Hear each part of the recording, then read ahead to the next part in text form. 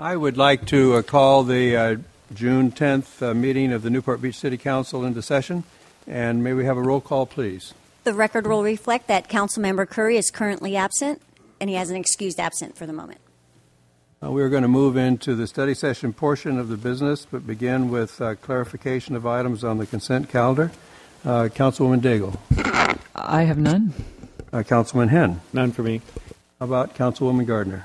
I have two, please. On item number 5, on page 58, which is D1, the contingency reserve, this is the strikeout version, and it says the contingency reserve shall have a target balance of written 15%, quote, 25%. So I think that's a typo unless my math is even worse than it usually is.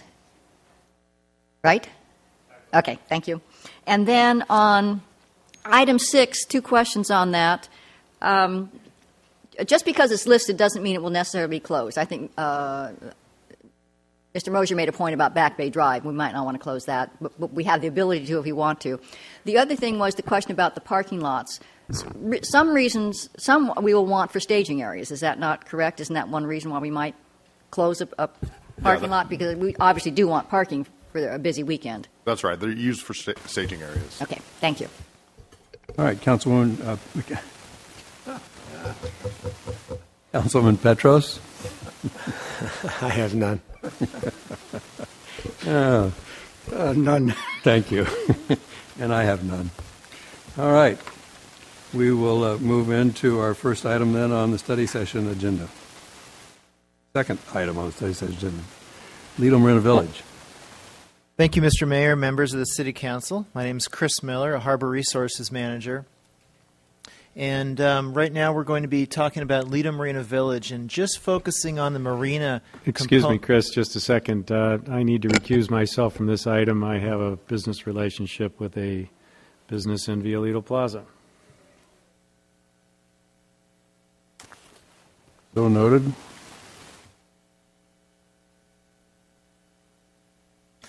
Chris? Thank you.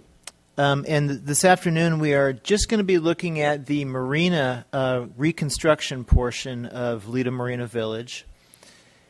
And the reason why we're bringing this to the City Council this afternoon is to get some direction from the Council as to how you would like us to proceed. And we'll be giving you some options at the end of the presentation, some possible options as to what we could consider and how we could go about that. We thought it would be more efficient if we could have some direction from the City Council first and then go through the Harbor Commission process.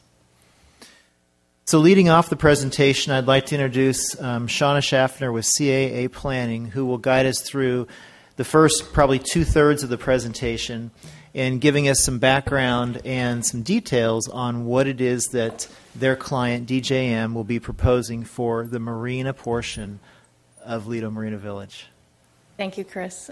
Good afternoon, Mayor Hill, members of the Council. I am Shauna Schaffner, Chief Executive Officer of CAA Planning, representing DJM Capital on their waterside marina reconstruction project. I am here along with representatives from DJM Capital and some of our technical consulting team. The Lido Marina Village project site is located southeasterly of the Newport Boulevard Bridge, shown in the red outlined area. Back in March, we submitted an application for an approval and concept to Harbor Resources that included the reconstruction of the existing marina and public access improvements to the marina. As Chris indicated, we are seeking input from the Council prior to the Harbor Commission consideration of this project. The existing marina is a 48-slip marina, originally constructed in 1955 and in need of significant utility and infrastructure upgrades for code compliance and life safety. And here is a plan of the existing marina layout. You might equate to the audience with what the red line is and the black line. I will do that going forward, thank you. The proposed reconstruction would be for a 47-slip marina with a significant increase in the number of small and human-powered crafts through on-dock racks. There would be new in-slip pump-outs, a water taxi berth, enhanced public access boardwalk, and also conceptual plan and entitlement for a new public dock. Here's an illustrative plan which shows both the landside and waterside components of the project.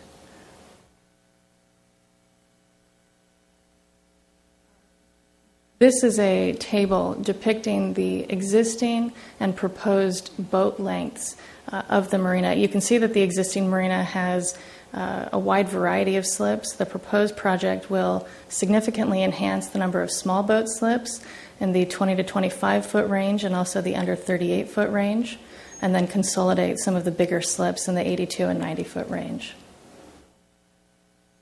This will also significantly improve or increase the number of gondolas and kayaks, going from 5 to 32.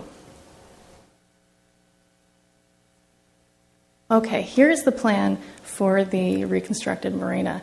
The plan is depicted as Dock A, Dock B, and Dock C, and I will walk you through those components now. The orange highlight that you see, which I will put up on the screen here, Chris, maybe you can use the mouse. This is the new public access boardwalk, and I will also go through that in just a moment. Dock A is really a small boat area. There is Chris, maybe you can follow me here, slips here, and then also 2 small boat basins, Basin 1 and Basin 2, which significantly increase the number of small boats. As I indicated, there will be a water taxi berth, which is location, and also on-dock racks for kayaks, and a low freeboard dock, which will enable easy launching for kayaks. Dock B is the main yacht center. It's accessible via an 80-foot ADA gangway. Actually, there are 2 gangways. One is an 80-foot ADA gangway. One is a 35-foot gangway. And there will be 10 boat slips for boats greater than 82 feet in length. And again, the orange part here is the public boardwalk on the land side. Dock C is also accessible via an 80-foot ADA gangway. And you might have seen on the plans that there is this crossed-out portion. This is not a part of the project. There is an existing marina here. The project would bypass that via an existing headwalk, and there would be 8 additional boat slips associated with Dock C. This project also includes the conceptual design and entitlement of a new public dock. This would represent a new point of vertical access to the water. It would be via an 80-foot ADA gangway. The dock would be 10 feet wide and 90 feet long. It is intended for transient use. We do propose an on-site sewage pump out. And as I mentioned, DJM Capital intends to provide entitlement and conceptual design of this dock for the city.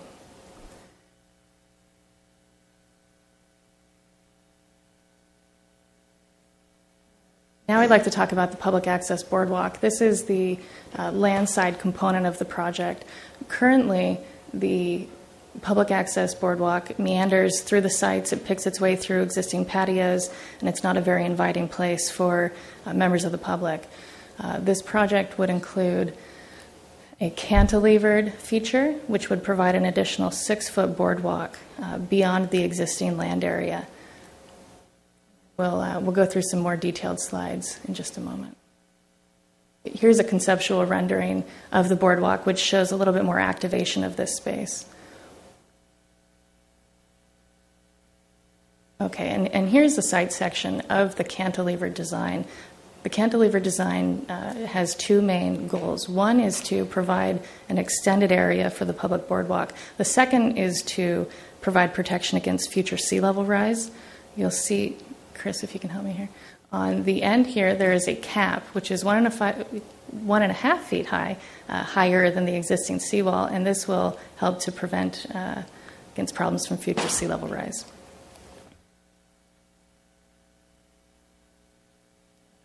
This is the existing terminus of the boardwalk. You can see that these areas are very constrained. We do not propose to put the boardwalk past this property because it is very, very limited in space.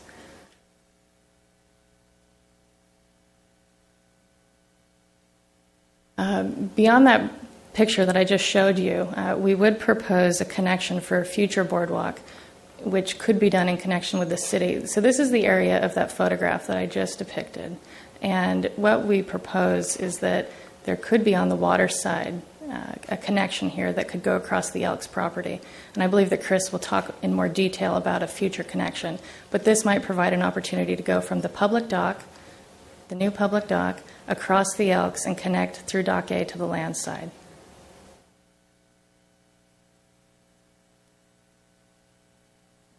We are seeking several approvals from the city. We are requesting an approval in concept, which would allow us to submit a coastal development permit application to the Coastal Commission. We're also asking the Harbor Commission to slightly adjust the limit lengths of the public docks, or not of Dock A and also the public docks, excuse me, which Chris will talk to, and Harbor Commission approval for the cantilevered boardwalk. We'll also be seeking a long-term lease for the marina. That concludes my remarks, but I'm available along with our team should you have technical questions, and I'm going to hand it back to Chris. Thank you. Well, while you're there, one of your first slides noted that the existing marina walls were created in '55, I believe it is, and you assert that there's some structural questions about that, yet you're going to cantilever a new structure over the existing bulkhead? That is correct. And who's going to take liability if that bulkhead fails? Randy Mason, our marine engineer, is here, and he can talk to that. We have done a lot of work on the seawall and the stability of it. We are proposing significant placement of tiebacks into the seawall that would go from the water side and be anchored into the land side so that we can strengthen the seawall. That will require, again, work from the water side, but it will not require that we replace the entire seawall. It will be a significant structural improvement to that wall without having to replace the entire thing. Will the Harbor Commission get the benefit of Public Works review of that so that we can understand what the integrity of that wall is and the long-term use of it?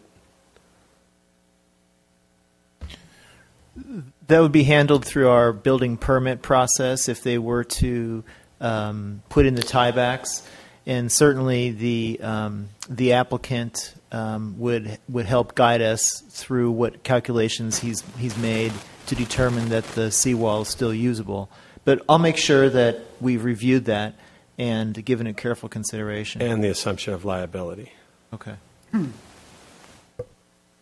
You? Thank you, Shauna. I will continue on with the presentation and go into a few more details. These next couple slides talk about what I'll be asking the Harbor Commission to approve. And just to recap maybe what I said in the beginning of the presentation, rather than going to the Harbor Commission first and then coming to the City Council to perhaps receive different direction, we thought it would be most efficient to apprise the City Council of what our intentions are, and then depending on today's outcome, I would then go to the Harbor Commission and take the project through its normal course. But one of the things I'm going to be asking the Harbor Commission to take a look at would be the complexities in the, I'm going to call it the northwest corner, which is Dock A, and it's kind of where my mouse is scrolling right here. And there's some interesting things here that I don't really want to get into detail because it's detailed, but the pier head and project lines are kind of funny in this area. They don't follow the normal course of business per se as they would elsewhere in the harbor. Specifically, you'll notice that this projection where my mouse is going right here, technically you would think that the pier head line would extend here and then go out something like that. And we don't know why there's an anomaly here in this corner. but there is. And it's clear that the docks that are there now on that corner of Lido Marina Village, as well as the Elks Lodge, have built out way beyond that pier headline. So there's some precedence there. And so I think that could be solved through a variance with the Harbor Commission. And their proposal would be to extend their docks no further than the distance of the existing docks are extending out right today. So there wouldn't be any additional space taken in the water. Of course, the Harbor Commission will get a much more detailed explanation, but I just want to provide the overview.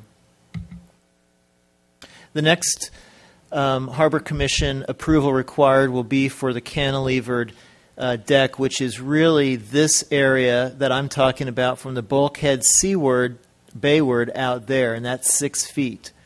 Our rules say that cantilever decks are not permitted in over tidelands over tidelands, or conversely, they are permitted over private waterways. And when they are permitted over private waterways, there's even a 5-foot limit instead of the 6-foot limit. But this is a public serving benefit for a walkway, and we would ask the Harbor Commission to approve that variance. So aside from these 2 requests for variance, the project fulfills the requirements of our harbor design standards, and as it's drawn or submitted, rather.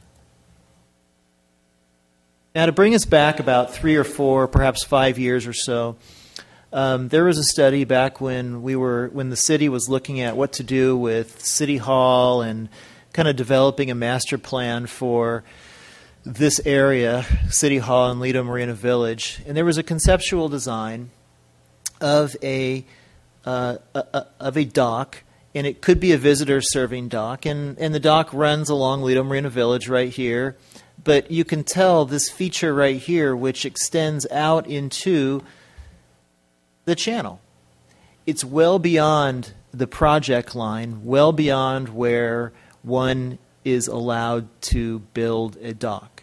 This is a conceptual drawing that just illustrates what possibilities could be out there for a marina that is being rebuilt after being there for 50 some odd years.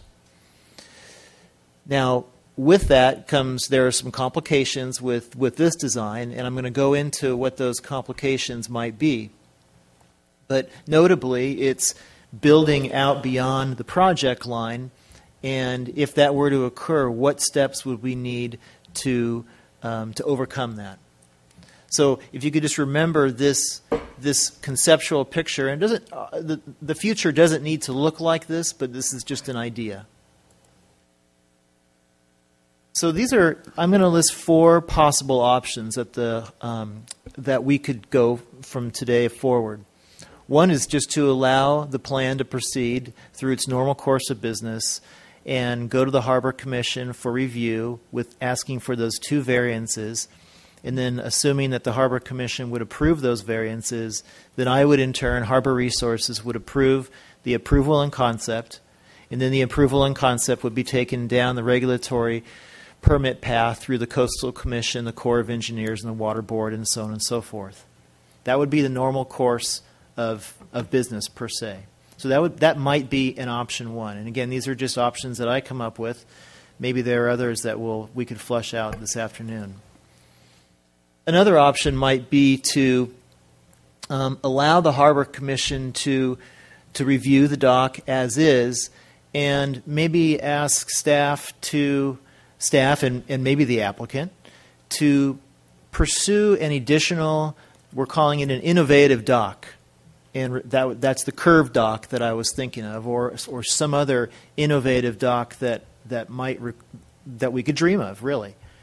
And so allow the project to go forward, but ask staff to pursue an alternate design, and maybe that alternate design could be added on later to the project as a condition.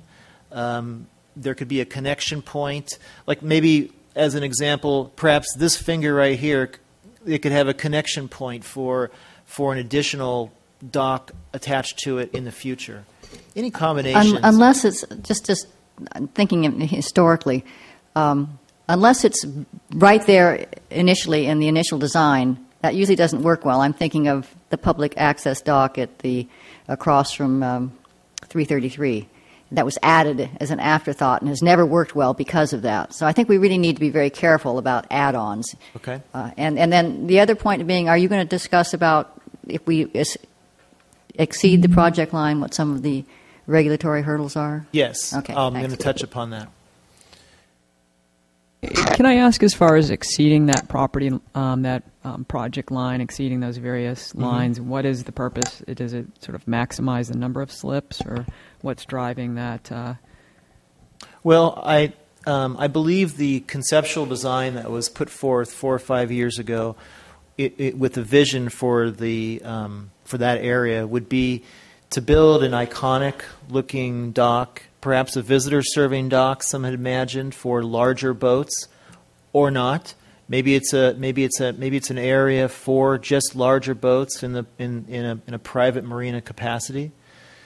But it's an opportunity for us, perhaps, to look outside of the box and to think big.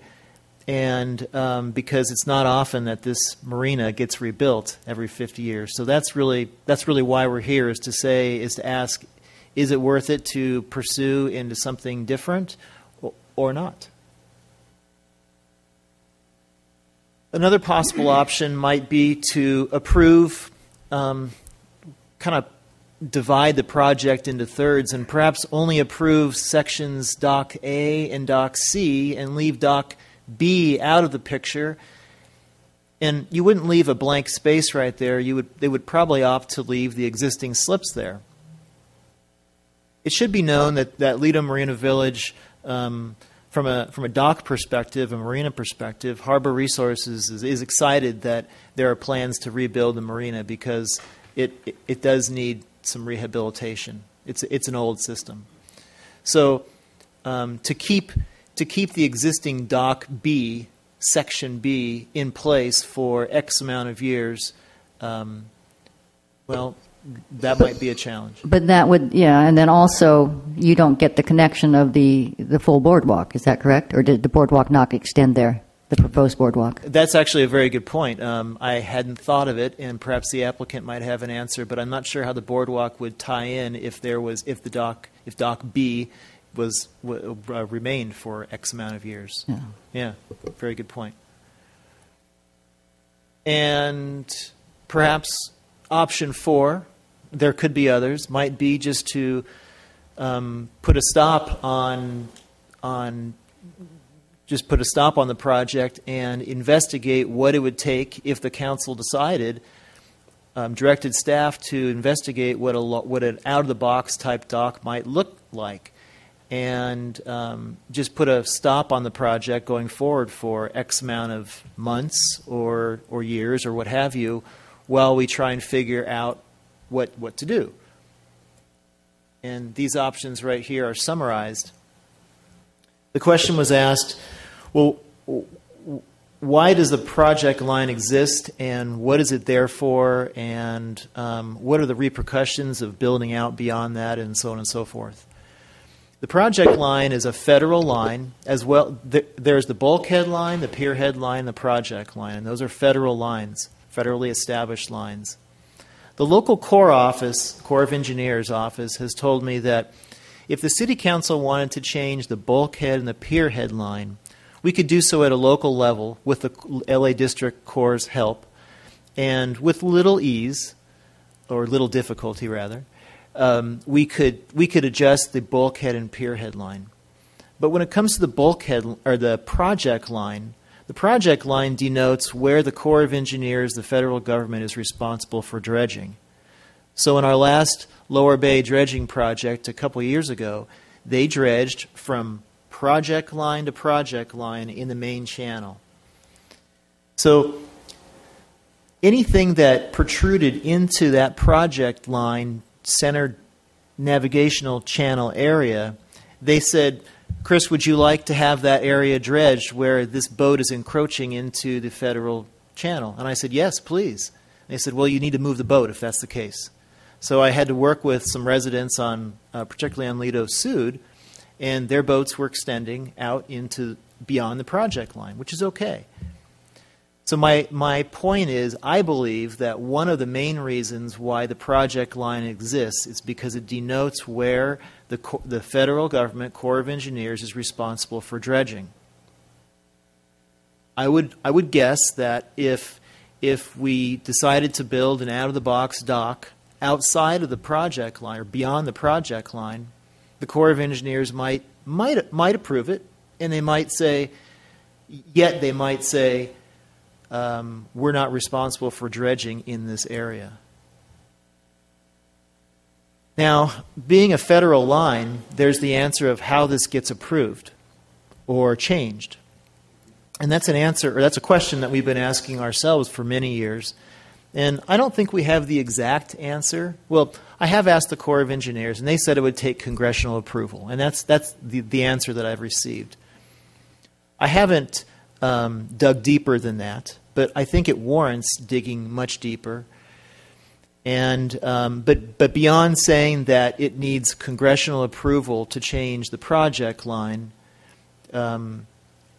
that's all I know at this point.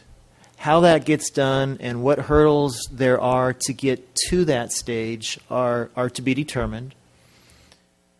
That's from a federal perspective. So when you talk about federal, you would think about the Coast Guard having jurisdiction over the waters, the Corps of Engineers. And but then we also have our state regulators, particularly the Coastal Commission. And that may be the most challenging issue right there, or agency to work with right there. I'm looking at these four options, and I don't see four options at all, at least personally. I mean, number 4, we have an area that everybody agrees needs tons of work, and we have a developer who is eager to get in and do it, and we're going to say, well, you know what? We think you should wait a few months, maybe a couple of years while we think about it. Well, that's the end of that. They're going to find something else to do with their money. Number 3, I think the big problem there is, again, we're going to lose something there like the boardwalk, because they're not going to come back later, I'm sure, and say, well, when you finally make up your mind what you want to do with B, we'll be so happy to come in and do something else. That was the conceptual plan was just that, a concept. And I think that it involves so many problems that what we have here seems to me, I'm not a harbor commissioner. I would be very interested in what they say, but it brings in more kayak use, a lot of small boat use, as well as accommodating, I think, what is there now in terms of large boats and even adding some. I'd just go with number 1 myself. Mr. Mayor. Councilman Selledge. Yeah, well, I'd take a different approach to it, Councilwoman Gardner. We spent a lot of time and effort on the Lido Marina Village plan, and we did come up with the concept plan. And to my mind, when we worked on it, that we were going to look at going outside the project line, doing whatever would be necessary to come up with the design. I think the applicant here has done a good job of dealing with the redesign within the constraints of the project line. But to me, we're going to be doing something that's going to be lasting here for a couple of generations, and it's the one opportunity we have in the harbor to do something really dynamic and creative, something along the line of this Lido Marina Village plan. So, to me, taking 6 months, 4 months, whatever it would be, and pursuing option number 4 and seeing if we can come up with a creative plan, and also find out what more is involved in going outside this project line. I'm getting a lot of mixed signals on what's required there, whether we have to go to Congress, whether we don't, whether we can do it with just getting an easement from the Corps. So I'm not really confident in all the information that we've received to date on this. And to me, it just seems it would just be we're talking about building something. When this gets built, it's going to be here for a long time. So taking a few months to explore this a little bit further, I don't think is a wasted effort at all. And maybe we could come up with something that would be creative, and it could be phased in, that you could do one phase inside the project line and one outside the line. I don't know. I just don't think it's been explored enough because the property owner has accepted the project line as a constraint and hasn't chosen to go beyond that. Just some other concerns that I have. I like the fact that they recognized the opportunity to go around the Elks Lodge and connect the public dock to Lido Marina Village. I'm not sure how this connects up at the other end of the property with the Conrad and the Olin property, because there's a walkway that goes all the way to the end there. So I'd want to make sure that occurred. And again, all these these pierhead and project lines are very, very confusing issues, and we never seem to get finite information on how to deal with them, and I think we need to get that information. And to me, spending 6 months, he's not going to go away in 6 months. These projects, these docks will be fine for 6 months, and let's see if we can find a better plan here. Who's paying for it? I mean... What, the study? No, I'm thinking that, and I may just not understand this, I was thinking that the developer is paying for the marina. Yes. Well, that's sort of chutzpah, isn't it, to say we're going to go from this kind, we're going to have you, we want, this landmark marina, and you get to pay whatever $1 million more for it. Wow. Well, we're the trustees of these public trust lands, and he's the lessee. It's no different than if I own a piece of land and I want to lease it to you and give you some criteria on how to build your project. The Irvine Company, for example, does that all the time on the land they lease all over this city. It's one of the reasons why we have such good development. So I see nothing unusual about that whatsoever. Councilwoman Gardner, I would add that zoning, in fact, tells people what they can do with their land. And we're dealing with tidelands here. The community put a year into a master plan of looking at the rejuvenation of all of the Lido Village complex area. And part of that master plan was a world-class harbor. And I guess the consensus that everyone I've heard talk about believes in is that whatever's going to happen is only going to happen once. And the concept of add-on has not been an active, positive concept in the history of the city.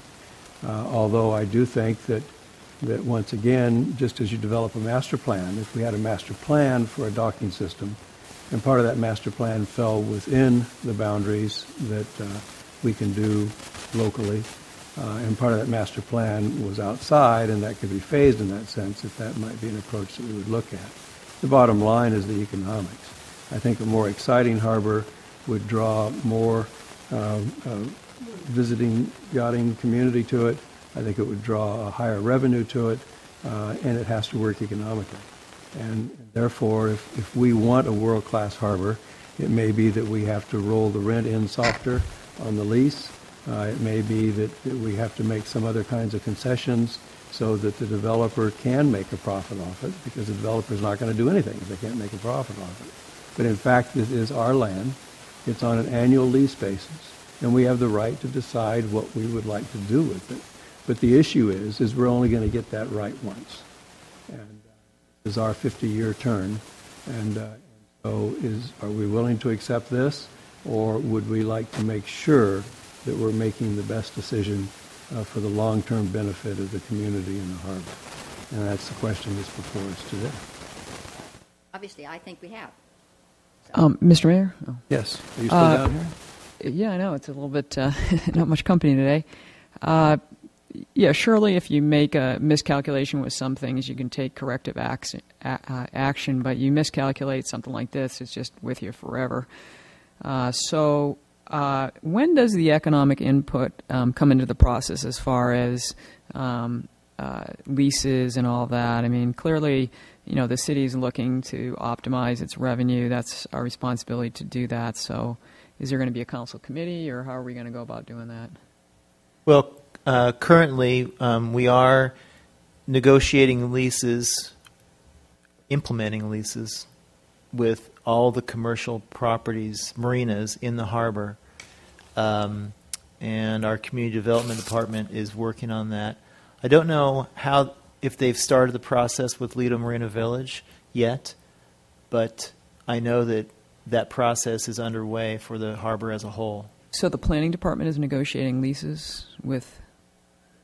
That's where our income properties manager resides. Oh, really? Okay. Yes. Who is that? Lauren Wooding. Okay. I have a couple more slides here. I can quickly go through.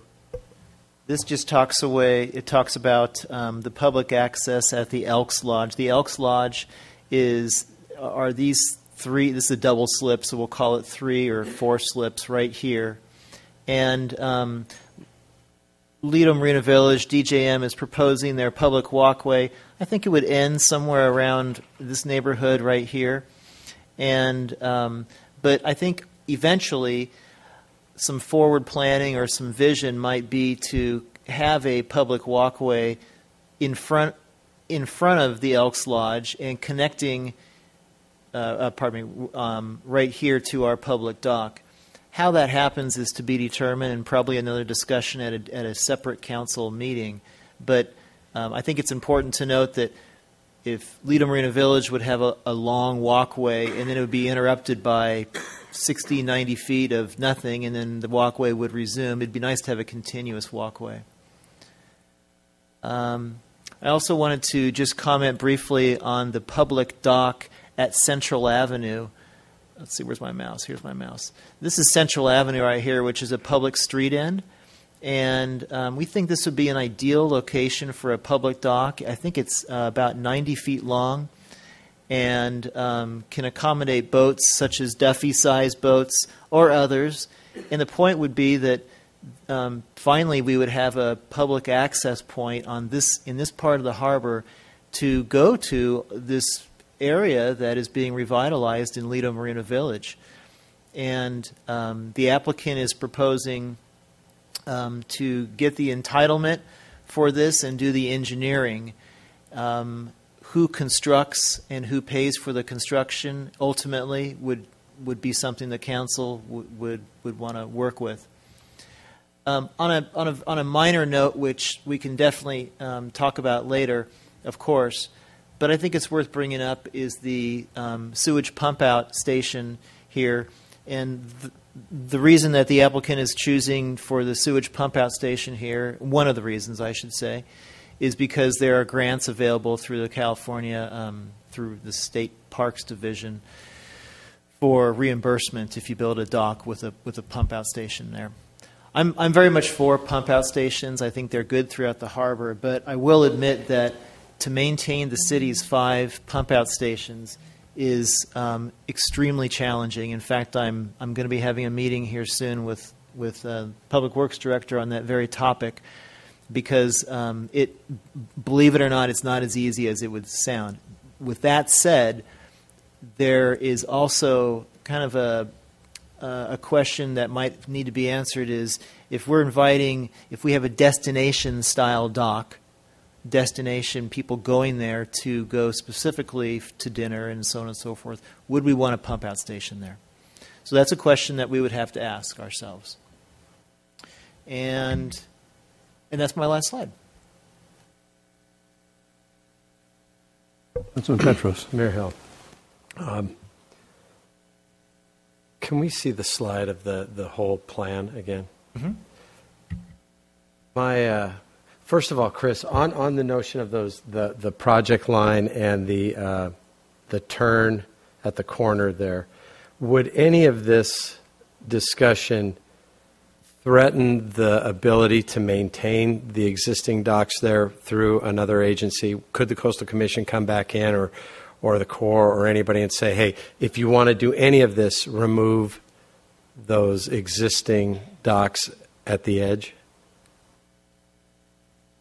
I suppose that's a possibility, but I would hope that the applicant and myself are putting our bets on that if we are sticking to not the same as the existing footprint, but not extending any further out than the existing docks do, that we would be allowed to do that. But certainly that's a good question, and we're going to have to roll the dice a little bit on that one. You know that my professional career is in planning and engineering, and I have never once asked a question of a state or federal agency and gotten a straight answer in 4 to 6 months. So to think that we're going to be able to find a resolution of this and get a square answer in that kind of horizon, it won't happen. Let's just be honest about that. In fact, the only time that we'll ever get a straight answer from a permitting authority is once an application is filed and we do that dance that we do and we finally arrive at whatever that answer is. So I don't think that option 4 is something that is realistic unless we agree that we're going to take a couple of years to do this and submit an application.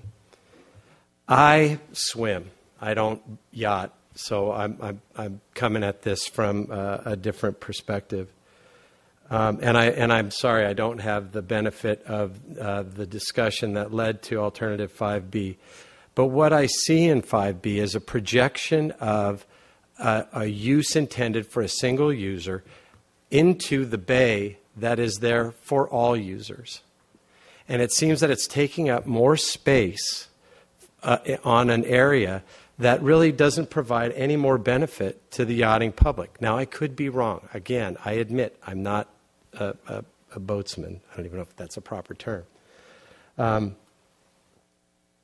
I've been to Saint-Tropez, a world-class harbor. I've been to Cannes. I've been around Europe and been to a number of these locations, and they are all landside marinas where you tie up. In fact, one of the most beautiful wooden boat displays I've ever seen was at Saint-Tropez, and that's a landside, world-class facility. I just think there's for my liking, there's too much uncertainty with this concept, and that should the concept have been advanced, there should have been more questions answered at the time the concept was proposed to see if it was really something that was possible. I'm lacking any more discussion, and I'm interested to hear what my colleagues continue to say, but I'm kind of leaning with Councilmember Gardner on this. Let me react a bit. I was involved around the periphery of the evolution of the plan. And I think the goal was very clear that there was an absolute belief that the decline of Lido Village in part took place when the big party boats came in and backed into the boardwalk and closed down the environment, and the fumes and the lack of view and this type of thing made it less desirable to be out there, and then the lack of maintenance from previous owners over the years, and it just continued to decay. The goal, I think, was to open up Lido Village, to allow it to have access visually to the bay once again, because it lost its vision of the bay. At the same time, to house boats in a marina style, and to house boats visitation slips for short-term visitors and this type of thing, at a port location of where there was things to do. There was entertainment, there was restaurants, hospitality type of activities. So they wanted to meet that need of giving more of a vista, making the upland land more valuable in its relationship to the bay, and still housing a nice environment for yachting. The second thing was connectivity, and that was to bring, and the talk is from the intersection of 32nd Street and Newport Boulevard, connectivity to walk to the bay and have that be a nice entrance to the bay, have it be a port of itself, if you will, of a destination to come to the water, and then have a promenade along the water. So the master plan, as you look at that, you'll see there were two of those nodes, one where you would come between the buildings and come out to the harbor itself, and then come along, and then a second node that would go out to the main mooring particular areas. But those mooring areas, once again, were pulled off. Lots of room for like I call leer boats, and then the larger boats around the inside part of the harbor. The important part is that connectivity going down and going past the Elks Club to the Newport Bridge over the harbor, where we would build a pedestrian bridge that would then go across and connect Mariners Mile, so that we would create a walkable environment around the harbor that visitors could come and enjoy. And that was, in fact, I think, the intent of the master plan that was done. What I see, well, and then to make it uniquely Newport Beach, the dilemma that I see in front of us is that I think that everyone, myself included, want to see us to move ahead. We have waited a long time to have this property improved. We have that opportunity now. We just want to make sure that we have not missed something, that we have thought of everything. And I would ask staff, and I think it was your second alternative, but is there a way of double tracking this? Is there a way of moving ahead? I mean, this plan has evolved from the developer's design, and given the constraints of the existing parameters, it's a good plan. It's better than what we have. But is it the best plan that we could have? And is it possible? I mean, our processes are not overnight. Could we begin going through the Harbor Commission? Could we begin looking at that and at the same time fast-tracking that? And maybe we, the city, have to go out and find a marine designer. And, I can't believe that we could not find a marine designer in 45 days, have 3 different concepts to look at that we could evaluate and compare to what's being processed through the Harbor Commission.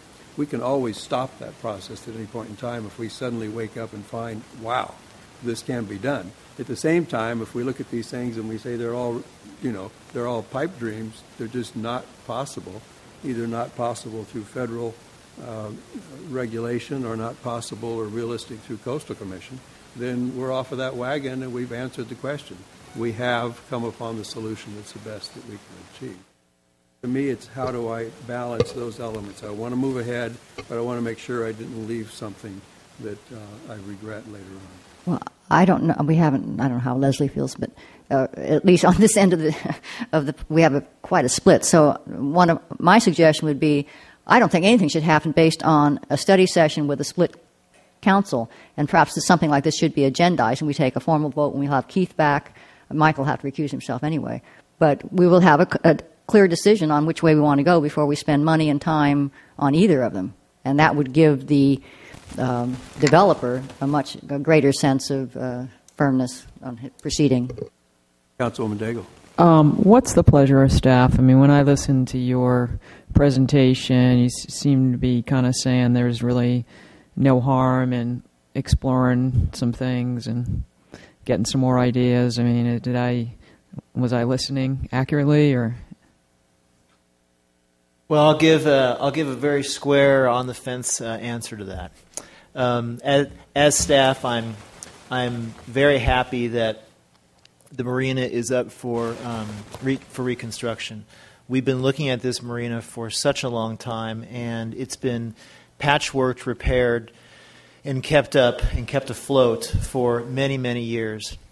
I've worked with, I can think specifically of 3 different owners, it seems like, perhaps more, I'm not positive, over the past 10 or 12 years, who've had visions for what the marina could look like. And so when this applicant came and said, here's our plan, will you approve, it was exciting from that perspective.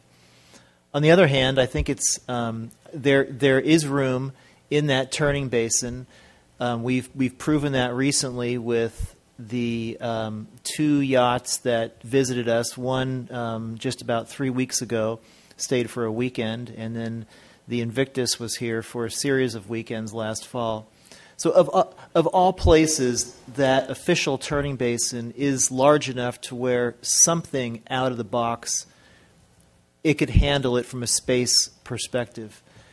The big question in my mind is, I really don't know what it would take from a regulatory process to go forward with a concept without getting the right people to help us with that decision. So I guess I don't know if that really answers your question. Well, let me ask you. Let me narrow down a couple things. In terms of the regulatory part, we have a lobbyist, right? Jim Crum. I think he's still on retainer. He's not on retainer right now. We Okay. could re-retain him. Sure. So we have a resource that could help us figure those things out. And then what about the mayor's idea that the city hires some sort of, I mean, it is our property. That's an important point. It is our property. It is our community. So we do have some standing to solicit other ideas as well. So what do you think about a process where there's more ideas that come forward than limited to what our professional staff and the applicant would sort of hash out together? Well, I think always getting more opinions is a good idea. But on the same side, I'd like to be respectful to the applicant and the hard work that they've put into coming up with a design. So it would be interesting to see what other out of the box thinking there could be, and maybe that would be 30, 45 days that we wouldn't feel in the long run. But again, from an approval standpoint, I have to respect the design and the hard work that they have put into it. I'm not advocating it. I'm just working with the application that's been presented to me. Okay, well, I'm in the camp that more information and more time is to our benefit, not to our detriment. Mr. Mayor. Well, I think you pretty well responded to Councilman Petros's comments, but I'd just say a couple of things. One, I don't expect to get an answer in 4 months. However, I do expect that we will have more knowledge of what the process is than we do now. I feel very uncomfortable with the kind of information that we have now, and I know that the applicant's consultant has given him information on how long it would take. I don't know whether that's correct or not. I'd like to have some of that verified. I know that I had a conversation with Chris today, and I found out there's a federal channel on the East Coast where you don't have to move the project line to do structures. You go in and get an easement from the Corps of Engineers. Is that applicable here? I don't know. But I think those are some of the things we need to find out. So I think we need to, the mayor's suggestion is fine with me, just so we can, start finding out some more information here and make sure that we're doing the best plan, because what we're doing here is going to be here for a couple of generations, and I'd like to make sure we get it right this time. We've spent a lot of time and effort on this Lido Marina Village plan, and we've seen a lot of the opportunities go away. If you look at components of the plan, that we had a lot of stuff that was going to happen in Lido Marina Village. The new owner has decided not to do that. I completely understand why, and I don't have any problems with his decision there. But again, that's an element that's gone. The City Hall site has changed. The constraints of the property, the Via Lido Plaza between us and Lido Marina Village has changed. I mean, so we really need to decide whether we want to keep trying to move ahead on this plan or not. And I think there's still some good elements here that we need to be trying to save, and this is one of them. So to me, taking a few months to do it is a worthwhile investment. So does that give you clear direction? Actually, I think in light of what I've heard, it probably might make sense to agendize this for an actual vote with direction with Mr. Curry here, and that way you can give us very clear direction. We can maybe fill in some pieces between now and then, but we'll try and bring it back to you as soon as possible to not stall anyone else. Everyone comfortable with that? Mm-hmm. All right. Thank you very much. Is there anyone from the public who would like to comment on this item? Seeing no one, we will move on to our next agenda item. I have a staff I'm sorry. Mayor Hill, if we might address you again, just briefly. Chris, could you please pull up slide 32? It's very important for us that the council understands we did not shirk our responsibilities with respect to planning efforts and Alternative 5B. We did look at Alternative 5B in great detail, and if I could call your attention to the last paragraph of this letter from March, written by URS of Randy Mason, I will read it. It says, "We acknowledge that Alternative 5B is not an engineering drawing. However, it appears that the proposed docks extend approximately 200 feet beyond the current bulkhead and pierhead limit lines and approximately 100 feet at the south end. Such an intrusion would not be allowed under the current city or federal policy. We estimate an 8 to 12-year process requiring changes," next slide please, "that only the federal government could implement with no guarantee of success.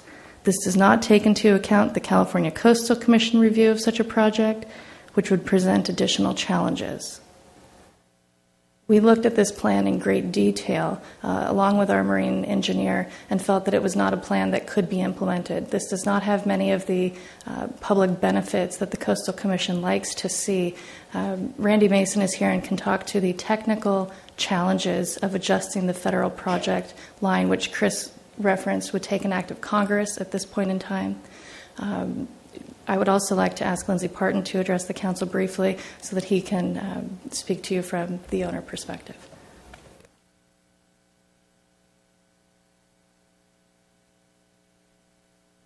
Thank you, Mayor Harrell and council.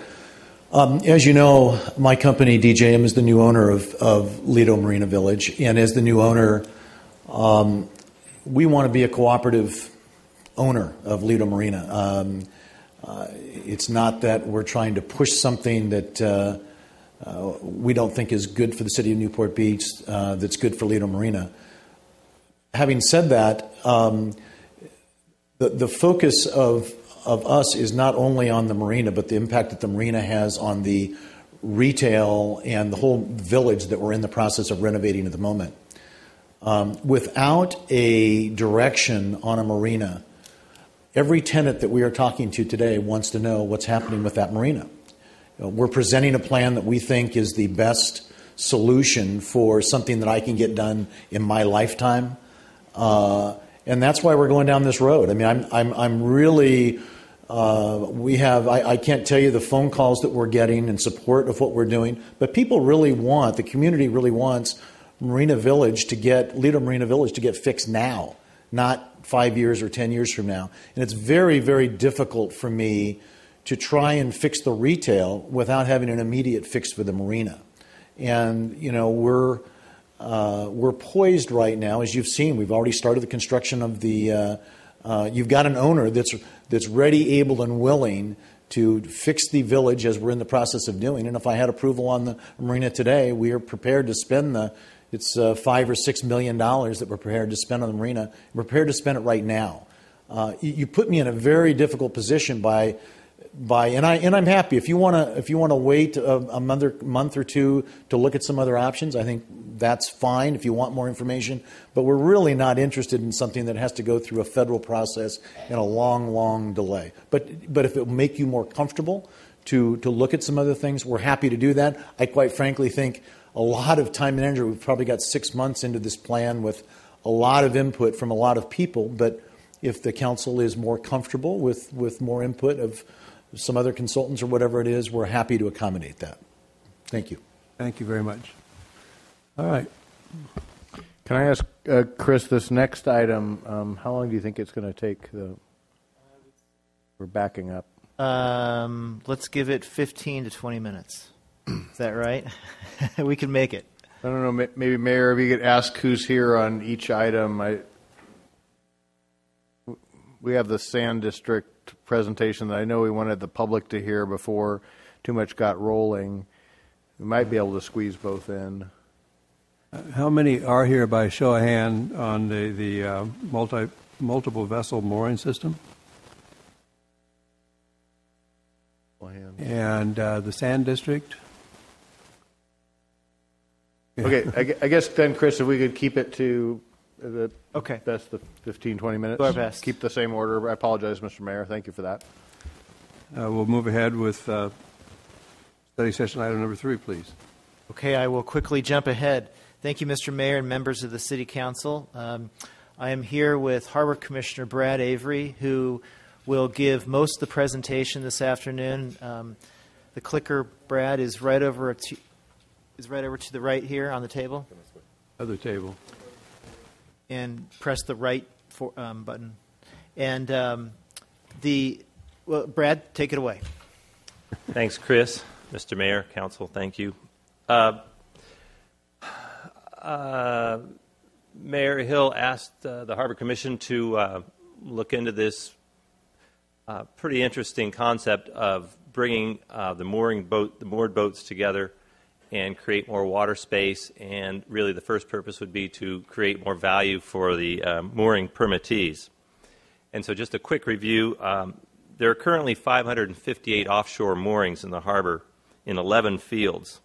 And that doesn't account, the county has one field off bay shores, and the yacht clubs have 2 other fields. So we're talking about 558 moorings in terms of the overview of the number of moorings for big boats in Newport Harbor. And for 5 decades, they've been a source of low-cost berthing for vessels in the harbor. And that's been quite a tradition in this harbor. We've been asked to look into a pilot program that would bring a dock in where people could tie up their boats to a dock rather than try to tie up to mooring cans, which is quite a bit more difficult in the estimation of some people, and other people think it's not that big a deal. But it's been tried on a very limited basis by the 2 yacht clubs in town, Balboa Yacht Club and Newport Harbor Yacht Club. And that photo on the left, as you're looking at it, are 4 Harbor 20s on about a 40-foot float. And that's worked out well at the clubs at Newport Harbor for a couple of years now. So Mayor Hill tasked us to study the multiple vessel mooring system in the double point mooring areas and return to council with a recommended pilot program, and that's what I'm doing tonight. So the purpose of the program is to provide amenities to the mooring community by making it an easier way to moor a vessel, and also sort of a byproduct of this would be easier to do some maintenance on the boats. So instead of picking up a line in the water, you'd actually come up to a dock, be able to step off and tie your boat up just like you would in a conventional marina. And a byproduct of this also, and this is what really got it rolling, is to be able to shrink the mooring fields down. And this is pretty compelling. This is off, you can, as you all know, that's Bay Island at the top there, and you look at the top photo, that's the Bay Island mooring field, and then below is a image of what would happen if we put single docks in and 2 boats tied up to 1 dock. So you're basically you're reducing the number of moorings, if you will, by half by having 1 50-foot by 6-foot float or less, and then 2 boats come along either side of it, and they share it together. And this, of course, provides a lot more water for all harbor users. And the downsides might be, for some of the mooring holders, and we've heard from a lot of them, some like the idea, and they like the idea of the convenience of the dock and perhaps the safety of the dock. Others, they've really enjoyed their water around them. They're on individual moorings. There's 20 feet of water on each side, depending, and they really enjoy that. They're also leery of something that comes along that will greatly or significantly increase the cost to them. So here's another dramatic description showing the largest field in the city, H&J Rows, spread out between Lido Island and the peninsula, and now they're all brought together on the docks, and it probably you're adding a tremendous amount more space for users, for sailboat racers, kayakers, the whole group. The moorings really aren't navigable water, although boats go through them. They really shouldn't, and they cause damage when they go through. They misjudge things. So to provide more water is a great idea. Concentrate the field. Those are good ideas, but they're not without some cost to to some of the existing mooring permittees. Here's the right off of Chris's office between Balboa Island and the mainland, that North Balboa Island channel, which is already fairly narrow, and you can see up top it does get narrow in places when you're navigating around. This would make it quite a bit more open. So to start this, we wanted to start and reach out because we do have some stakeholders that have considerable interest. As you know, we have permits in the harbor for people to live on their moorings, and a number of people do. And there, of course, a lot of people go out and enjoy their boats on the moorings. So to hear from all constituents, we had our ad hoc committee, which consisted of myself and Harbor Commissioner Duncan McIntosh. We had 5 outreach meetings, and we also had this subject brought up at our Harbor Commission meetings. And those meetings were pretty well attended. We'd have 15 people in the room, and many of them from the Newport Harbor, from the Newport Mooring Association. How many moorings are there? 558 total in the harbor in 11 fields. So in this, we're really talking about the trial now, and the idea would be to come up with a number of docks, put them in the water, and have people just have them try them, have them see it, and try to show people and discover whether the mooring permittees and other users, visitors, would consider it a benefit to have these, to be able to use these docks as opposed to use the conventional mooring 2 cans and a line system. So to do this, we decided no pilings, 2 permanent for the project. They provide, we think if you went and eventually went to opening the program up to more docks, you're going to have a different view shed with a lot of pilings around. The Newport Mooring Association suggested they basically were not real supportive of the concept of putting all the boats together, closer together in a dock program, but they did express a need to have a washdown float, more washdown areas for their boats. And again, to refresh, the start of this was to provide more services for the existing mooring permittees. So we took that suggestion under consideration, and we'll look at that a little stronger through the Harbor Commission. The legal concerns from the standpoint, the city is going to build these trial docks, 6 of them perhaps, and the city would own the dock, and so obviously they have to be engineered and set up so we know they're going to be safe and hold the boats well in all weather conditions. We considered in this trial run whether to have electricity and water out on the docks, and right away came up that it's just, for this pilot program, probably too complex. Many of the mooring owners attending let us know that while they would like to have, if they could have a choice, they would prefer to have water access to water on their dock as opposed to electricity. And most of them are pretty well set up with solar and onboard generators to handle their electricity. So water was more valued in terms of having something out on the docks. But for this purpose of this trial run, we're recommending neither to get it rolling.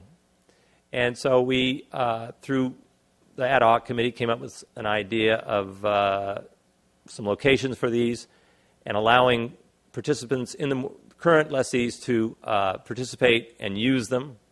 So at no charge. Permittees continue paying the normal annual mooring permit fee, and their mooring equipment would be taken out of the water and stored ashore. And one of the key things is that 2 permittees adjacent to each other would need to agree to share the dock. And neighbors being neighbors, there might be some issues there. So one might want to do it, one might not. But so far we've heard from perhaps as many as 10 mooring holders that they would be interested in participating in a pilot project. And so the C, D, and H fields the Commission determined would be good places to put some trial docks in. The C field, which the city owns 3 moorings there, that would be an ideal spot for the moorings to be available to visitors to the harbor to use instead of picking up a mooring line to be able to tie up to a dock. We'd also be able to get feedback from them, of course. So to hold these docks in position, on the face of it, it's easy. You just use the existing method we have now, which is just a heavy weight on the bottom with chain, or to keep them more stable so they don't move, so you could bring the docks closer together, because that's eventually how we'll have to really make this work, is that the docks are held in have much more closer tolerance to drifting sideways or backwards or forwards. And that can be done and has been done in many areas around the world with the helix anchor system and a hybrid combination of weights or anchor in the bottom of the bay. And so this shows you with 2 boats tied up to a float, pretty simple. And then the standard mooring that we're using now, holding that float together. That float, though, would could go back and forth 10 feet on either side, depending on the wind, so you'd have to have greater space between them. This is a diagram of sort of something that's relatively new, the C-Flex system into anchors that are literally screwed into the bottom, basically like a helicoil. And they have bands on each one, and they allow the dock to rise and fall with the tide and not move much at all. So it stays in the same place but is able to go up and down with the tide. So this would allow you to compact the mooring fields. This is a diagram of that, not too descriptive, but you can see the field there with the boats. Pretty tight. Boats still have enough room to maneuver and tie up. And these are some places in Connecticut with the floats, and they've been tried in many areas in Europe and on the East Coast.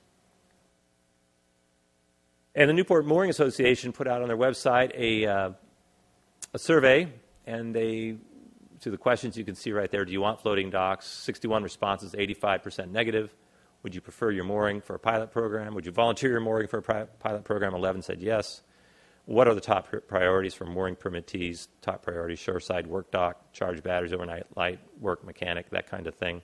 It's important to understand the Newport Mooring Association represents approximately 50% of all mooring holders, permittees. So we haven't put out a general survey to everyone. So the city has not performed a survey, and the Harbor Commission recommends doing that probably ideally during this, if we went ahead with a pilot program, maybe let that roll for a year and then put a survey out. Once people see it, kind of take a look, we have people using it, people are talking, get a better idea of people's perception of whether that really adds value to being a mooring permittee if they're able to use a dock. And we've come up with this program, install 6 more or less per council direction, 40 to 50 feet long, 6 feet wide, that's per engineer's recommendation, and go out to bid, performance specs for any type of float, and have 3 floats using normal buoy weight and chain method, and 3 floats using the newer Heliflex anchor and C-Flex band method, or hybrid, to keep the floats close together. And that would really help us see just how close we could have these floats together to get some idea of how much we could shrink the mooring fields. And obviously the floats become beautiful homes for sea lions if we don't do something to deter them, so that's part of this as well. And I'll have to be frank, this is the cost estimate just ballooned way more than certainly any of us on the commission first thought. At $35,000 a float, I think about twice as much as we initially thought. And there's many factors that go into that. The anchoring system, the new anchoring system, the C-Flex system is patented and is relatively expensive. The engineering to really build a float that's going to hold in all weather conditions that we're really comfortable from an engineering standpoint, that a couple of big boats at 50,000 pounds would stay together on, drove the cost up. There's an installation cost, contingencies. The engineering cost was built into the cost above at $20,000 to design and prepare the bid package, etc. And then there's one company that's doing sea lion deterrence, and that's pretty pricey as well. But nonetheless, I guess it's the most successful deterrent yet that allows you to get on the dock, not like some fence that you see some places where it just sort of makes the dock really tough to approach. Brad? Those things drove up the cost, yes. Here's an example of the product that he's talking about. Many docks in the harbor and boats put this on their docks, and it would look similar to this in 4-foot segments, and it would go around. It was envisioned that it might go around the perimeter of the float, so it wouldn't be all over the float, but it would deter the sea lions from jumping up. If I can mention one thing about this slide, is that you'll notice that there's $20,000, and this is, well, first of all, I might back up. This is a very conservative estimate. there's a lot of play built into these numbers yet, because we've opened it up to wood, concrete, aluminum, fiberglass, any sort of dock that someone would like to bid on. So we don't know what those numbers are. But really, the fixed cost is just the engineering for $20,000, which for designing the program. And then the council may decide, well, every other cost is variable depending on how many you would like. So we chose 6, but it could very well be 3, it could be 2, it could be 4, it could be any number. So you just do the math. So I just wanted to put that $248,000 number in perspective. We're only recommending 6 because it was a good even number, and 3 and 3 with the different anchoring systems. So to get close to wrapping this up, to give you an overview, it's important to remember the initial thrust of this was to provide more service, sort of providing services to make the moorings more valuable to the lessees. And in view, their rents have gone up, but that really doesn't factor into this. It's more the boats sometimes they're difficult to use because you get out there and the wind's blowing, and to get off and on, it's hard. Although some mooring permittees feel it's not a problem. So we need to get a better sense of it, and I think it's important to show that to get some idea of how it would really work. The other side of it is, if it's done piecemeal, if we do the test and we decide to move forward and put out docks out there, it really doesn't work because you'll never get to where you can shrink the mooring fields. It's almost as if you really need to say, all right, we're going to implement this program in an entire mooring field and have the docks go in so the whole thing shrinks.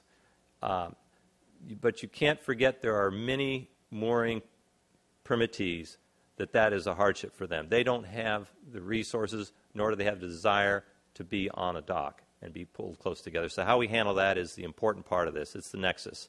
And one option might be to say, okay, H&J, who wants to select for a dock and who would like to remain on a mooring? And you could rearrange those mooring fields so people stayed in their same field, and then create a perhaps at the top of the field, have 3 or 4 rows of floats all close together, and then have the moorings behind. And we believe that over time, you would wind up with all docks at a certain point. But it's real important we feel, to give options to the mooring permittees to move this forward. And we're talking outside the trial here. This would be going forward. Brad, in your meetings, obviously, the Mooring Association's web survey was pretty negative. But the people that have come, that have volunteered, are they enthusiastic about it, or is it like, well, we'll try it? I mean, I haven't gotten the sense that there's a real burning desire among the current holders for this. But is that just because we haven't maybe reached a wide enough field, or what is your sense of that? Well, I think the majority of attendees that were permittees are members of the Newport Mooring Association. But we've had a couple of them offer their moorings for the trial, and a couple have said they would be interested in doing it. We've had through the media, random people call Chris, myself, and say, I would like to participate in the trial. I think it's a great idea. So it's not really an answer to your question. I think the trial would help generate that answer. But I do agree with you from the standpoint, there's been no hue and cry to do this. And I think that's an important thing to understand. I think left alone, people aren't going to abandon their moorings any faster than they are now and turn them back to the city or sell them or whatever. I think it's just on the part of the mayor and certainly on the Harbor Commission, we want to look at every aspect of some way to deliver more value to the permittees within reason and something they want and need. And one thing that came out of this was a facility, a dock, someplace for them to be able to wash down their boats and charge batteries, and so we need to work on that for sure.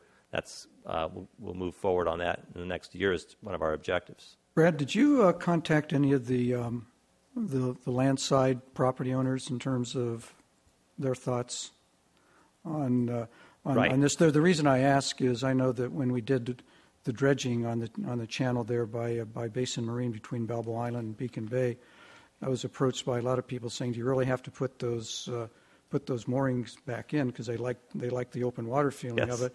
But then I looked at the one diagram that you did, and what you're doing is you're going to be concentrating things. So you're going to be creating open water in front of some houses and Gonna be creating winners and losers. concentrations in front of others. And I'm just Right. wondering if that's going to start causing us some problems. I don't, obviously there'll be some homeowners that just won't like it, but in most cases, like on the channel between Balboa Island and the mainland, it increases the views for everybody as far as, it's pulling the boats closer to the center of channel. In the biggest mooring field we have, H and J, it concentrates them at the far end off Marina Park, and it pulls them away from Lido Island where the homeowners are. So it creates a lot more water in front of Lido. But that's not to say we wouldn't hear from people. That it certainly is a consideration, and that's one of the considerations against pilings. Well, that was one of the things I remember I guess there was some newspaper coverage or something, that there were a couple of emails from people on the waterfront very concerned about their views. And then the other concern was, are we going to be creating more water quality issues because people are going to be doing more things on their boats and we're not going to have as much control, perhaps. So that was also an issue. I know that Dr. Skinner had been concerned about that. It's something just to consider down the road. Commissioner Avery, the one float is 2 boats?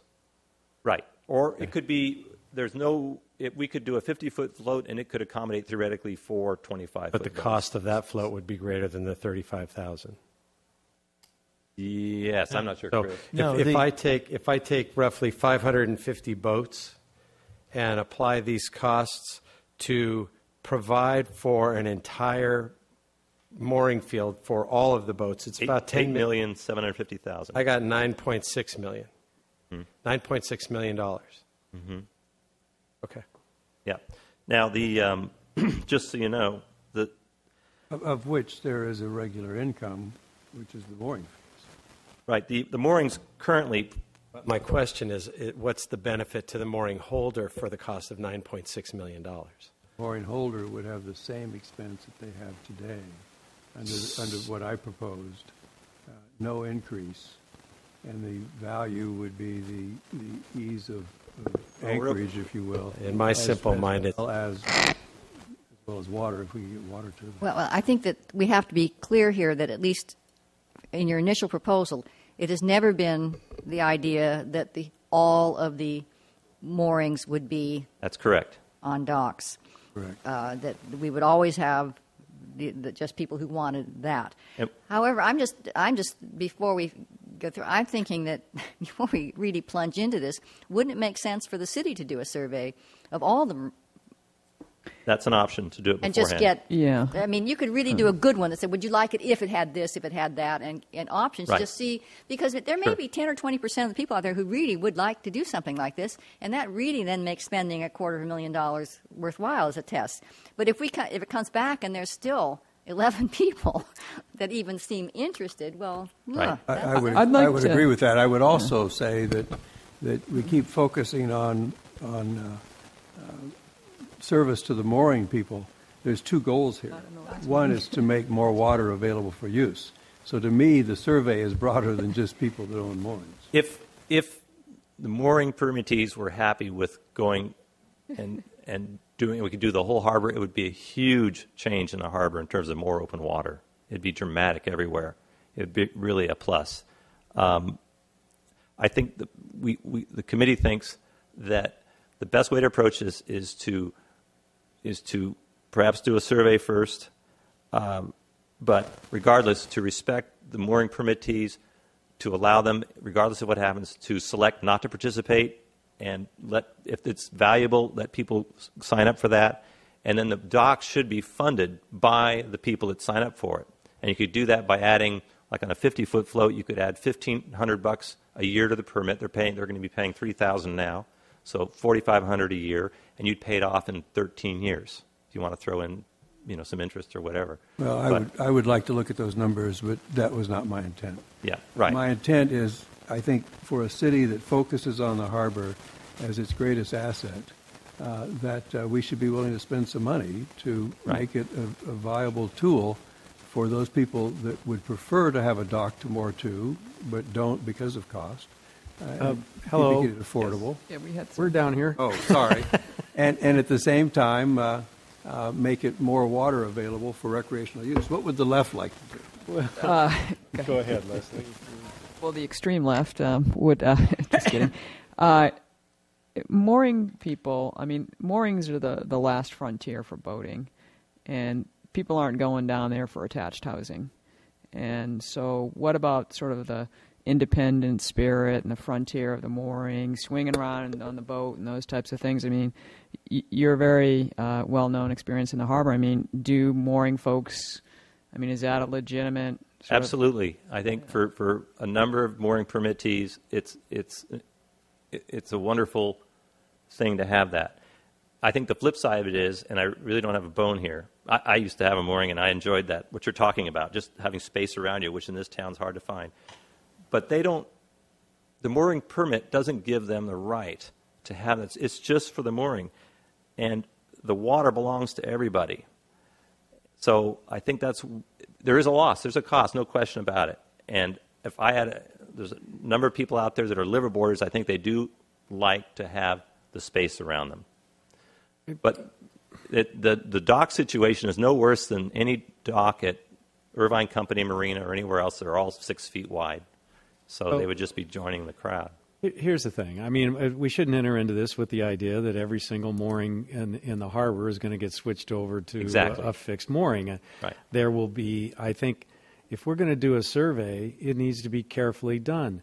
We need to make it clear that we're not entering into this to convert all of our moorings, that people will be offered the opportunity to choose one or the other. And I think because there is a public benefit associated with this idea, the public benefit being opening up the harbor for the benefit of all harbor users, it seems to me that the city ought to bear, as at least a substantial portion. I don't know, maybe all the cost. But I think this survey should take the cost factor out of it. I think what you're trying to identify is the desirability of these moorings, of these docks, these floating docks, as opposed to a free, Right.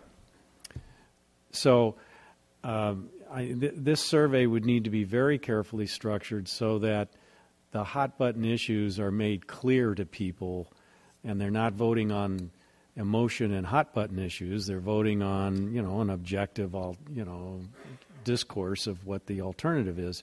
And frankly, I don't think the desires of the mooring holders should be the final determinant of what we do here, because there is a public benefit associated with this that we need to think about too. And if there's going to be alternatives to have a point system, a mooring on a point system, or a mooring on an anchored dock, I don't think we need to be commanded by what the mooring holders think. I think we should do a survey to identify the level of interest in participating in this. But I'm in favor of the mayor's initiative here, and I'm in favor of finding out more about this and doing a trial on this because of the public benefit here.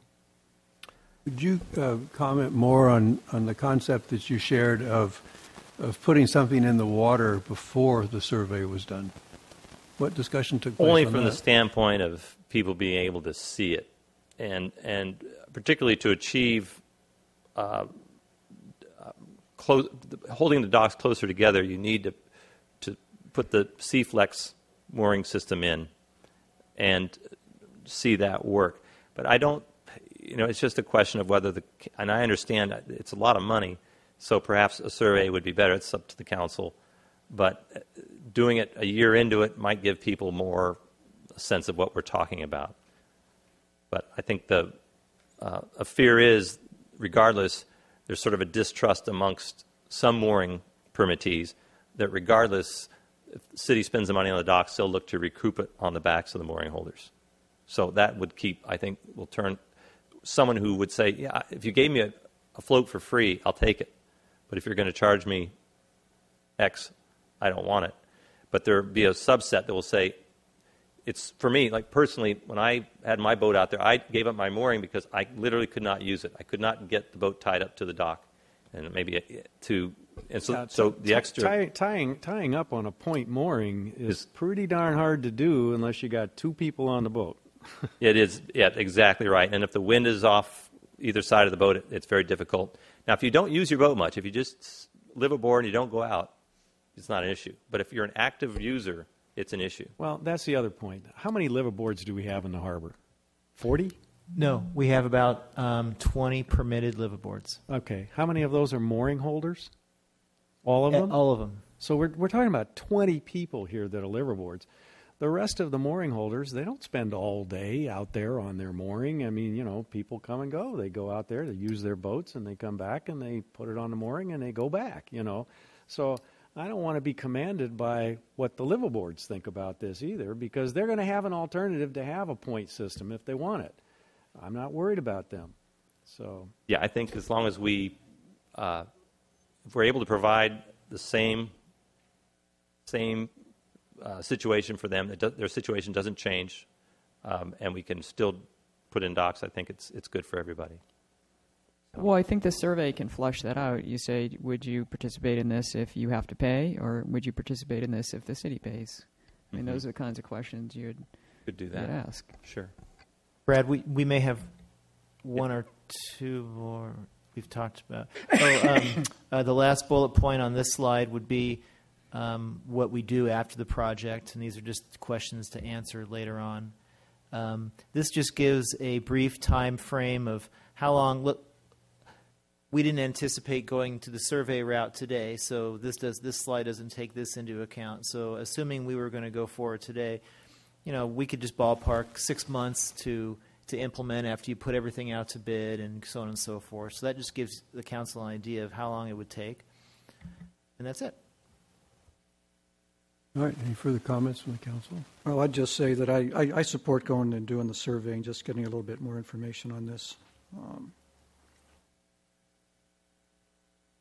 We could report back to you near the end of summer, September. Give us 30, 60 days to develop and put out a survey and get some responses back, and we could work on that this summer. Probably September is more realistic. I would say in the next 4 weeks, but I seem to operate on a different timeline than. Sure. I think you did a great job. I thank the Harbor Commission. I'm so impressed in the work the Harbor Commission has been doing this year. And you guys are treating this like it was a full-time job, and it's appreciated. Well, thank you. Yeah. And I would just like to thank the council for supporting a harbor-related issue like this. I think it's a real opportunity for all harbor users. And I'd like to thank the Newport Mooring Association.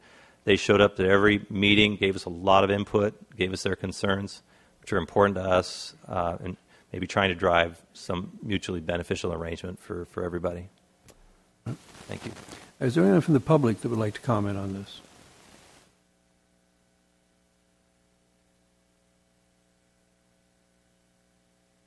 Thank you. Thank you, Mayor Hill. My name is Norman Von Herzen. I've been a mooring owner for over 50 years, a mooring lessee, or permittee, I guess is the proper term. And the concept that this would increase the value of my mooring or anybody else's, I think, is folly. Since, anyway, I think it's a public health danger as well. And the reason I say that is that if we look at the buoy at the entrance channel in Newport Harbor, I noticed that there's at least one layer of sea lions and seals on that buoy at all times, and it's more likely a double layer. And these protected animals are anxious to find some place to haul out. As this article from the log indicates, the marina at Ventura had a genuine problem with this. That can be looked at on the log if you wish to. The concept of putting a floating dock in the bay is a genuine invitation for sea lions and seals to haul out and do their thing on the floating dock. And by their thing, I mean propagating and defecating. And I look at some pictures that are available of sea lions that inhabit floating docks, and the defecation that they leave behind is a genuine public health concern. And I would not like my child or grandchild to be swimming in the harbor 30 to 40 yards away from a floating dock. Another consideration is the liability issue. And I believe I'm correct, I stand to be corrected, however, that if my present mooring breaks away in a storm, as moorings do from time to time in the harbor, either by dragging their weights or breaking the chain or the line, and there's a loose cannon, so to speak, if my boat damages another boat or any public property, I am responsible. I'm liable. But if you folks go ahead with this plan and install floating docks as securely as they're anchored, they're going to be a liability. And I believe the liability at that point will switch from the individual permittee to the city. That's all I have to say. Thank you for listening. Thank you very much. Anybody else would like to speak on this topic? Please come on down.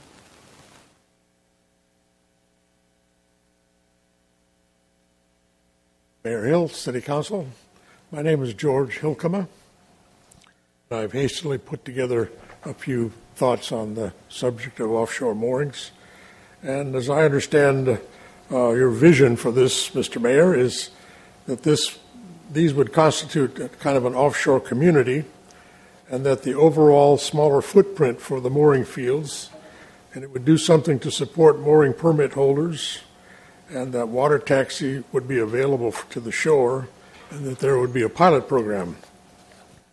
With respect to community, I've had a boat on the sea mooring field for 25 years. Many of the folks in this area know each other and provide mutual support in looking after our boats and providing occasional transportation to and from the dock. We try to leave our dinghies tied to the main vessel if we are going to be absent more than a few days and not clutter the Fernando dock. I don't see how offshore docks would alter or improve our community. Smaller footprint. At some time, the city may own all the moorings, at which point moorings can be changed to docks or moved about to suit any design plan. Presently, most permits are privately held. They will likely be held for a long time and often passed on to family members in subsequent generations. Per recent surveys, very few mooring permit holders have expressed an interest in docks in the mooring fields. Availability of a few docks here and there will not allow for a smaller mooring field permit. Support mooring permit holders. The proposed pilot program for 6 or so offshore docks might be available to a few permit holders where their location works for the program at no additional cost over their present mooring permit fee.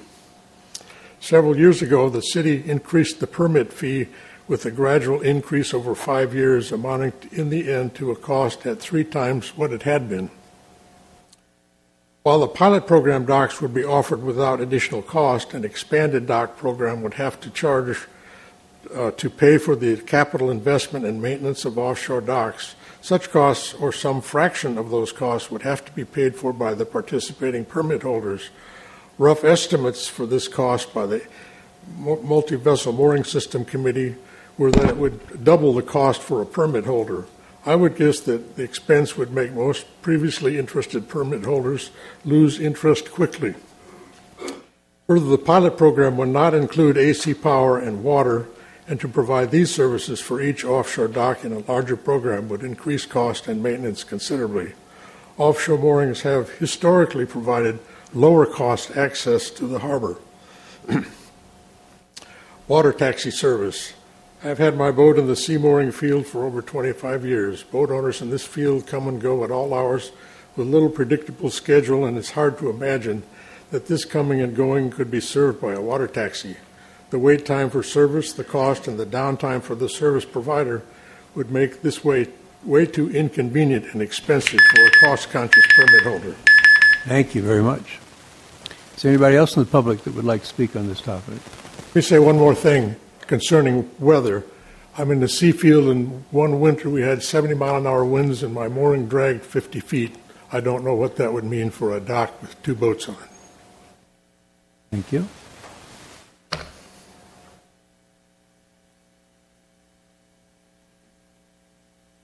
Good evening, Mayor and Councilman. My name is Bill Moses, and I'm on the NMA board, and I've had a mooring here for quite a long time. I just want to thank Chris and Brad for doing a great job of taking up the mayor's request to look at this alternative system of mooring boats in Newport. And we did immediately put sorry, am I boring you, Mr. Selich? Oh, I'm listening. Anyhow, we did survey our membership, and they're quite active looking at our website, and as are others. And there was no hue and cry, Mrs. Gardner, as you suggest, to replace the current system.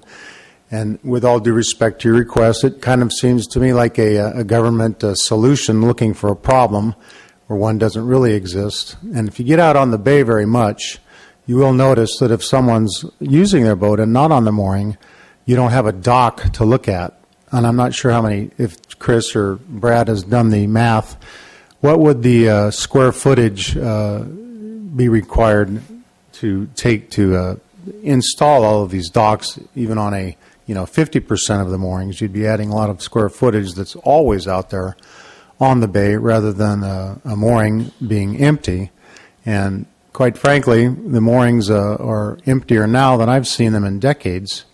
I'm not sure if that's because of the increased price or people just can't afford boating as much as they used to be able to right now because of the economic conditions, but we're open-minded. We believe that there are some places that there could be a benefit to having this alternative system, and some people probably are enthusiastic about trying it, and I hope that we're able to give you a meaningful test. I do believe that you're doing a survey first, sponsored by the city, to all the mooring permit holders, not just those that happen to visit our website, would be a real effective way of measuring the viability of doing this. And Mr. Councilman Han, I'm complimented that you would state that you're at the command of the mooring owners here in Newport. I don't remember that being the case, but we want to work with the city, and if there are places where it can be a benefit to install these new systems, that's great. But as some of the council members are aware, the mooring people are an independent group. We don't have any dominion over the bay. We want to share it with everyone, of course. But when there's no boat on a mooring, there's no dock there either. And people go through the moorings and buy the moorings and swim through them and paddle through them all the time. So I do appreciate your being deliberate about any future plans for the multi-vessel mooring system in Newport. Thank you. Thank you. Anyone else that would like to speak on the topic? All right, bring it back. I think, at least I hear, that it's logical to proceed with a survey. I would think that the survey should be broader than just the mooring holders, because there is public benefit involved in this. Not sure where and how we would draw that line. I think this needs to come back to the council for an action item. No, I think the direction's fine. Yeah, I think it should also include all the bayfront property owners, too.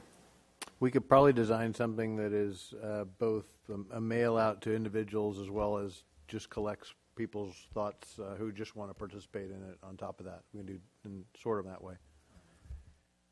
Mind mixer. Yeah. Right. Thank you. Well, we will move rapidly into our fourth item.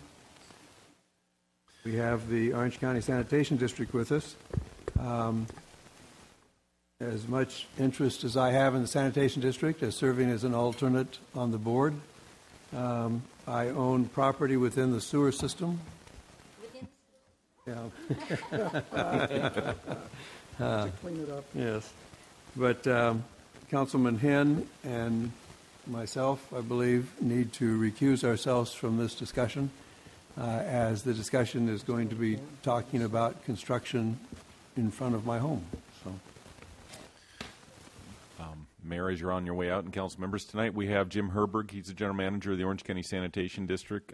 He's here tonight at your request to talk about current and future projects, and specifically one coming up with Mariners Mile and the replacement of the main there. Jim? Thank you, and thank you, members of the council here, to have us here this evening to talk about our important work that continues in Newport Beach. Over about the past 10 years, and I'm sure you've all noticed it, the Sanitation District has made a lot of investments in our wastewater infrastructure here in Newport Beach. Notably, 4 pump stations have been completely replaced. Those are old pump stations that were built in the late 1930s. And 3 sewer lines were rehabilitated or replaced. Additionally, about a year ago, maybe a little more than a year ago, when these chambers were brand new, we came in and gave an information item presentation on a series of projects we call it the Newport Beach Program that are coming up. 2 of those projects have begun construction. One of them is completed. Another one has significant progress. And we're about to begin one in Coast Highway, which there will be a lot of interest, a lot of potential impacts.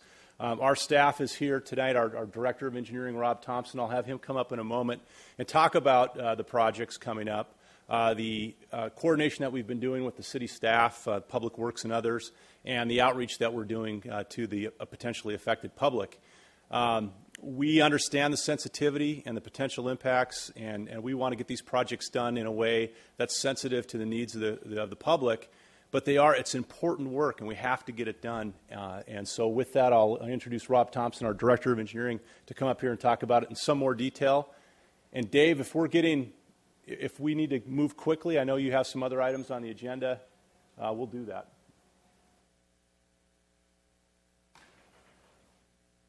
Thank you, members of the City Council. As Mr. Herberg pointed out, I'm Rob Thompson, Director of Engineering for Orange County Sanitation District. Orange County Sanitation District, for those of you who aren't familiar with our agency, serves north central Orange County. We serve 479 square miles, treat about 200 million gallons of sewage per day, serve a population of 2.5 million, which is comprised of 21 cities, 3 special districts, and the County of Orange. Each city and special district provide an elected official to our board, and that's how we're governed. Our assets within the city are pretty substantial. In meeting and going through all our conversations with constructability, we've talked a lot about what we'll call Project 5-60, which is the green line going through PCH from Bay Bridge all the way down. Hey, Rob, I apologize for interrupting. You should probably just jump to the project. Yes, sir. Thank you. The project, can I speak about the program just very briefly? All the work we have been doing lately, we've been working on the Balboa Bay trunk. That has been completed as of last month. We're working in Dover to renew that sewer from this from the Costa Mesa line all the way down to PCH. We are getting ready to start on construction on PCH between Bay Bridge and our Bitter Point pump station. That is actually 2 force mains. It's shown as one line, but there's a north and south force main. I'll talk a little more detail about sequencing. In the future, about a year from now, we intend to start construction work on Newport Boulevard from the Costa Mesa line all the way down to PCH. And then off in the future, we have the what we're calling our Project 619, the Southwest Costa Mesa trunk, which will allow the city to abandon a pump station. Moving on. From a visual standpoint, this is Project 560. It is the connection of our dual force mains. You'll see the 2 lines a little more clearly in the street. There's a north and a south that we call it. It connects the Bay Bridge pump station, Rocky Point pump station, Lido pump station, and Bitter Point pump stations. All of Newport Beach's sewage, except for a tiny bit near the airport, comes through this system. This is our artery for sewage flow, just like it's a traffic artery through the city for the very same reason. This is the only east-west passage through the city. It dates back many years. So our job is to renew it while it keeps running, and that is a challenge. So what we have is a complex series of pipes and pump stations, along with a lot of restrictions that have been placed on us for the betterment of the city and the businesses especially. We understand that the summer season is out of bounds. We've worked very closely with the city on understanding the limitations. We also understand the boat parade is an important event, and we're working very hard and have placed restrictions on our contractor in his sequencing around that event. In addition, we're trying to stay away from schools. We've given the contractor a limitation to stay away from certain intersections during school time. So when all that is done, what it amounts to is a very busy construction season, which kicks off July 7th this year for a very short segment, which is right. You could help me out with the mouse so they can see it. A short segment which connects our Lido pump station to the northern force main.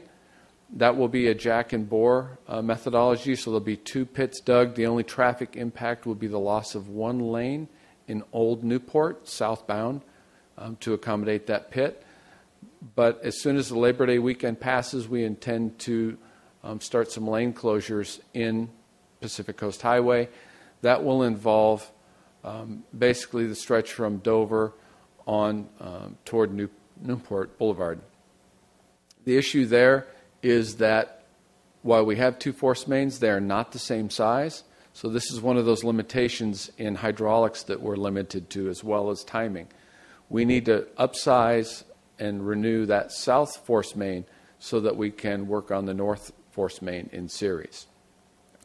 So what that means is, and at the city's suggestion, instead of replacing the south force main, we are going to leave the south force main in place and the north force main in place through that area and do an open cut. So we're going to dig a trench and put both lines, brand new HDPE pipe, which will last 50 years, in the middle of the street, which will allow the businesses to stay open while we put in this critical infrastructure.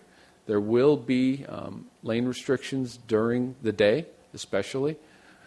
There will be 1 westbound lane and 2 eastbound lanes when the contractor is not working, and to the greatest extent they don't need to take those lanes. There will be 2 lanes open in each direction for that period from, yes. Hours. They start, what time would they start, in the morning?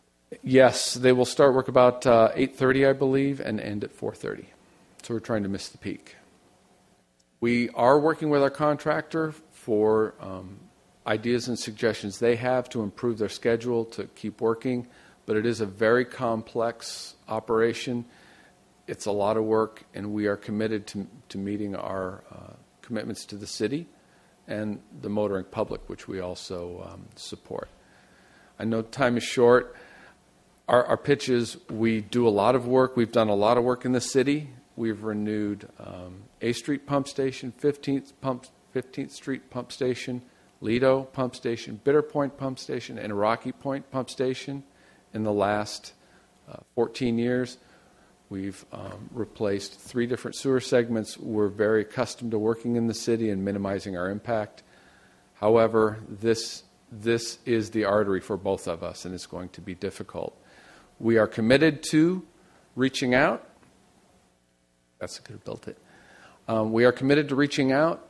We have hired a firm to help us reach out to all the businesses along the stretch of Pacific Coast that we will be impacting.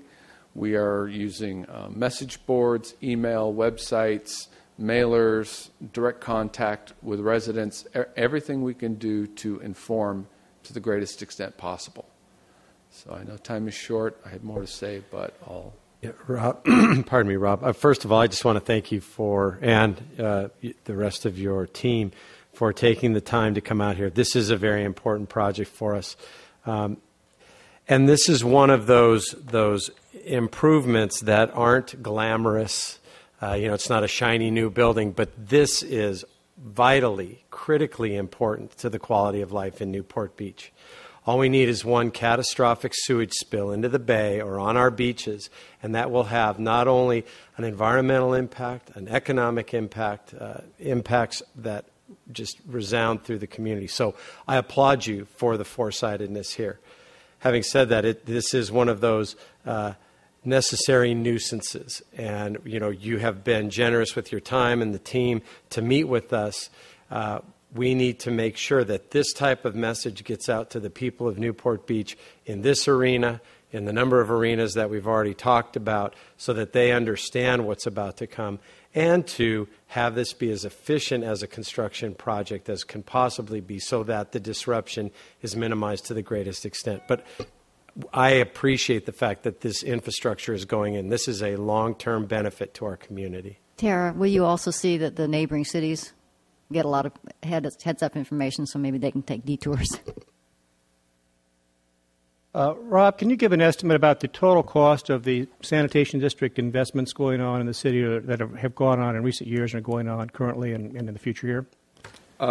We were just totaling that up amongst ourselves over there, and it's in excess of $100 million. $100 million. I think that's very important. We have close to 100-year-old infrastructure in Newport Beach, and this is critical to the ongoing maintenance of the city and the preservation of the quality of life in the city and the protection of the bay, because that's where the sewage would end up in the event that we had a catastrophic failure. This is all being funded by a fee that's more or less, it was $14 a year, about $1.15 a month. That's being charged to pay for all of this. So I think Newport Beach certainly is getting its money's worth for that fee. Thank you. Well, this is a necessary project, as Councilman Petros said. The thing that I'd like to emphasize is traffic control. Everybody that's done a project down here, in my opinion, has bungled it.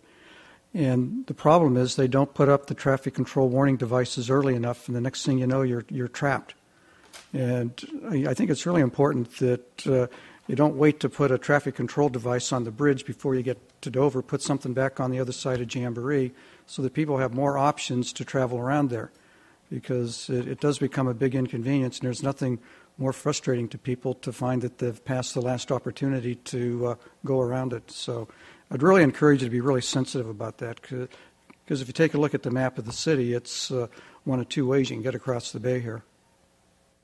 We agree. We have exactly the same flow problem. Thank you. Any other questions? Okay. Thank you. Thank you. Okay. Public comments on this? Okay. Seeing none, public comments on non-agenda items? Okay. Mr. City Attorney, he left. Doesn't he make a little announcement? I'll make it for him. Yeah, you make it for him, because I don't know what to say. The City Council will adjourn to closed session to discuss agenda items 4, A and B, including 1, meeting with labor negotiators Dave Kiff and Terry Cassidy regarding labor negotiations with all represented employees, and